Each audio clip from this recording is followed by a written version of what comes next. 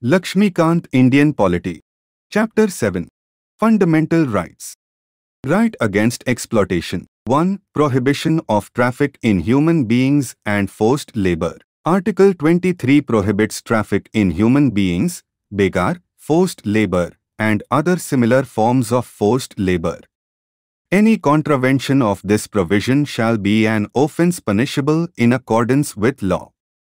This right is available to both citizens and non-citizens. It protects the individual not only against the state but also against private persons. The expression traffic in human beings include a. Selling and buying of men, women and children like goods. b. Immoral traffic in women and children, including prostitution, c. Devdasis, and d. Slavery. To punish these acts, the Parliament has made the Immoral Traffic Prevention Act 1956. The term begar means compulsory work without remuneration. It was a peculiar Indian system under which the local zamindars sometimes used to force their tenants to render services without any payment. In addition to begar, the Article 23 prohibits other similar forms of forced labor like bonded labor. The term forced labor means compelling a person to work against his will. The word force includes not only physical or legal force, but also force arising from the compulsion of economic circumstances, that is, working for less than the minimum wage. In this regard, the Bonded Labor System Abolition Act 1976, the Minimum Wages Act 1948, the Contract Labor Act 1970 and the Equal Remuneration Act 1976 were made. Article 23 also provides for an exception to this provision. It permits the state to impose compulsory service for public purposes, as for example, military service or social service, for which it is not bound to pay.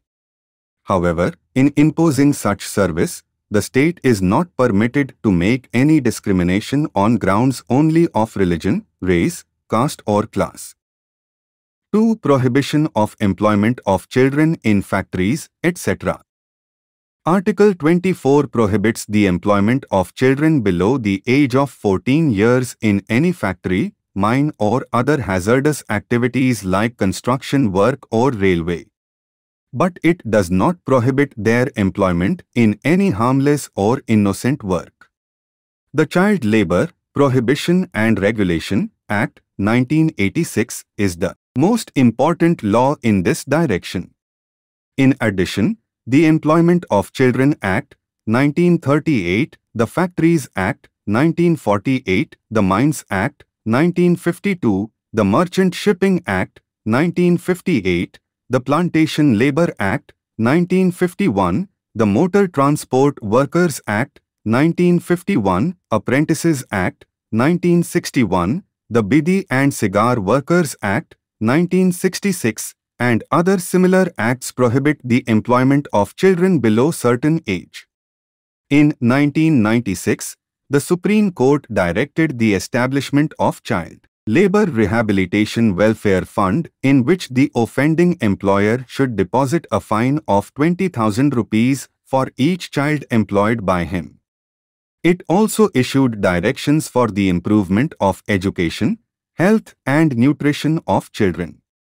The Commissions for Protection of Child Rights Act 2005 was enacted to provide for the establishment of a National Commission and State Commissions for Protection of Child Rights and Children's Courts for providing speedy trial of offences against children or of violation of child rights.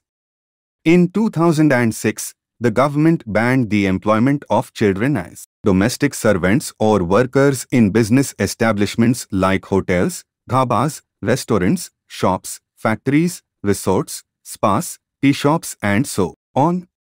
It warned that anyone employing children below 14 years of age would be liable for prosecution and penal action. The Child Labour Prohibition and Regulation Amendment Act 2016 amended the Child Labour Prohibition and Regulation Act 1986. It has renamed the Principal Act as the Child and Adolescent Labor, Prohibition and Regulation Act, 1986. Right to freedom of religion. 1. Freedom of conscience and free profession, practice and propagation of religion. Article 25 says that all persons are equally entitled to freedom of conscience and the right to freely profess, practice and propagate religion. The implications of these are: A. Freedom of conscience, inner freedom of an individual to mold his relation with God or creatures in whatever way he desires. B. Right to profess, declaration of one's religious beliefs and faith openly and freely. C. Right to practice, performance of religious worship, rituals, ceremonies and exhibition of beliefs and ideas. D. Right to propagate, transmission and dissemination of one's religious beliefs to others or exposition of the tenets of one's religion. But it does not include a right to convert another person to one's own religion. Forcible conversions impinge on the freedom of conscience guaranteed to all the persons alike. From the above, it is clear that Article 25 covers not only religious beliefs, doctrines, but also religious practices, rituals. Moreover, these rights are available to all persons, citizens as well as non-citizens.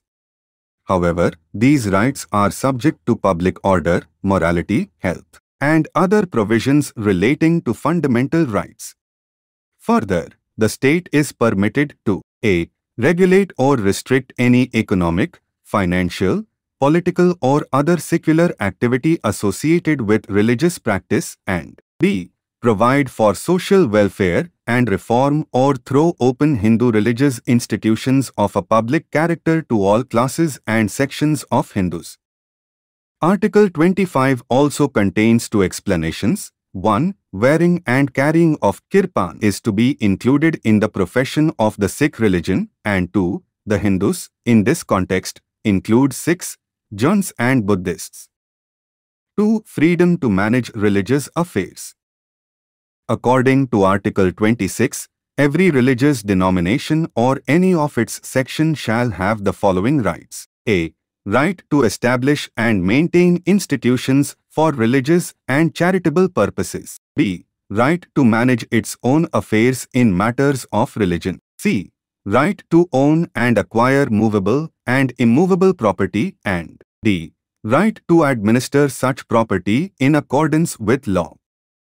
Article 25 guarantees rights of individuals, while Article 26 guarantees rights of religious denominations or their sections. In other words, Article 26 protects collective freedom of religion. Like the rights under Article 25, the rights under Article 26 are also subject to public order, morality and health, but not subject to other provisions relating to the fundamental rights. The Supreme Court held that a religious denomination must satisfy 3 conditions. A. It should be a collection of individuals who have a system of beliefs, doctrines, which they regard as conducive to their spiritual well-being. B. It should have a common organization, and C. It should be designated by a distinctive name. Under the above criteria, the Supreme Court held that the Ramakrishna Mission and Anand Marg are religious denominations within the Hindu religion. It also held that Aurobindo Society is not a religious denomination. 3. Freedom from taxation for promotion of a religion. Article 27 lays down that no person shall be compelled to pay any taxes for the promotion or maintenance of any particular religion or religious denomination. In other words, the state should not spend the public money collected by way of tax for the promotion or maintenance of any particular religion. This provision prohibits the state from favoring, patronizing and supporting one religion over the other. This means that the taxes can be used for the promotion or maintenance of all religions. This provision prohibits only levy of a tax and not a fee. This is because the purpose of a fee is to control secular administration of religious institutions and not to promote or maintain religion. Thus, a fee can be levied on pilgrims to provide them some special service or safety measures.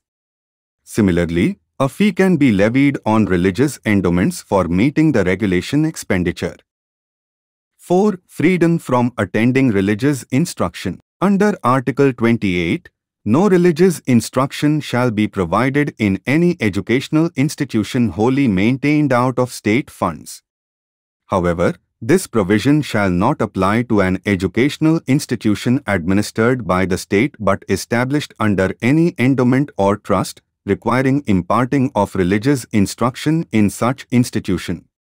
Further, no person attending any educational institution recognized by the state or receiving aid out of state funds shall be required to attend any religious instruction or worship in that institution without his consent.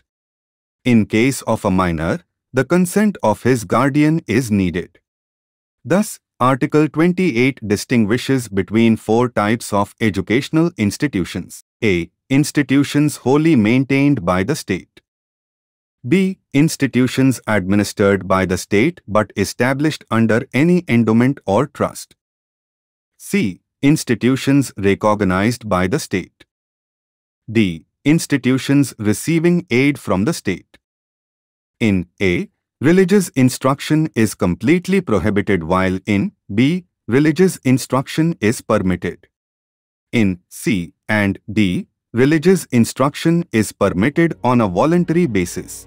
Thank you so much for watching this video. If you want to buy this book, then link in the description, you can buy it from there. If this video helped you in any way, so please do like and share this video and hit the subscribe button.